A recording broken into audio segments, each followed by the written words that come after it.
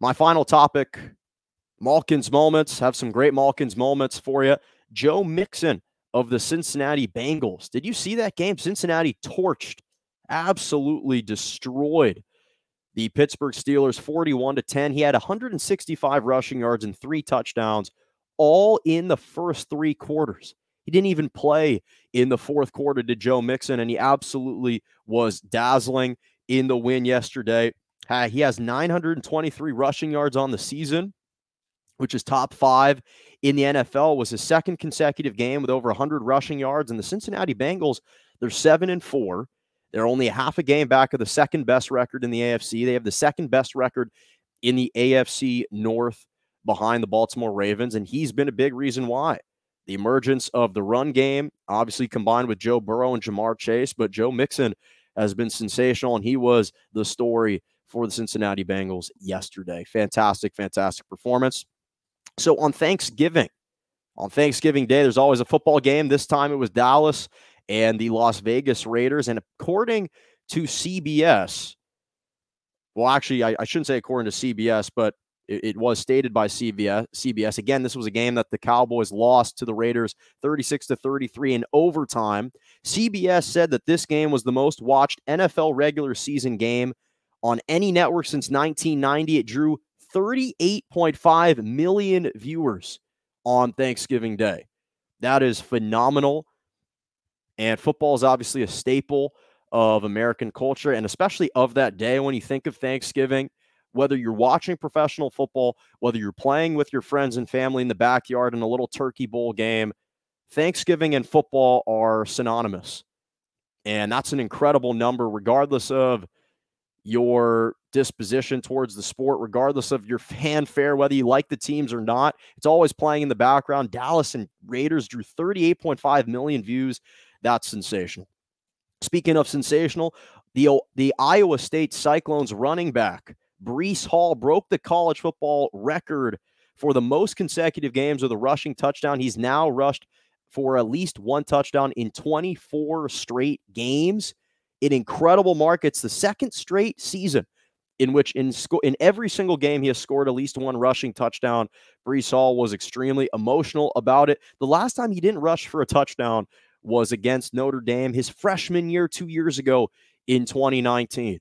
That was the last time he didn't rush for, and that was the season finale. And he's having another phenomenal year, 1,472 rushing yards. Cyclones, they made some noise at different parts of the year. They're 7-5. They actually handed Oklahoma State their only loss of the season, and he was a big reason why. Major shout out to Breece Hall. Transitioning to the NHL, Alex Ovechkin recorded his 28th career hat trick over the weekend. This guy just continues to mesmerize us all. He's already 4th in the NHL's all-time scoring list. He has 749 goals, and he'll probably move into number 3 by the end of the year. And right now, first of all, he scored 2 of his 3 goals in 56 seconds in a 4-3 win over the Florida Panthers. But this is the impressive thing. So he's got 18 goals this year, which is the most through 21 games in a season by a player in at least his 17th season. This is his 17th season after all. And again, he's only 19 goals from passing Jeremy Yeager for 3rd on the career all-time list following the hat trick. It was his 153rd multi-goal game of his career. Again, he's already 4th on the all-time list. He moved into 26th place in the NHL's all-time career points list, and the Capitals are having another great year. This is an NHL team that has the best record in the NHL with 14-3.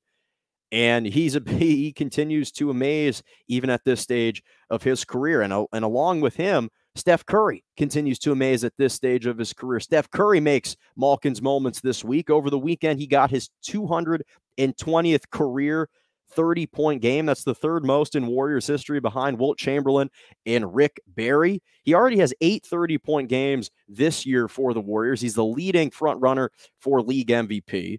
And he just became the fastest player in NBA history to make 100 3-pointers on a season.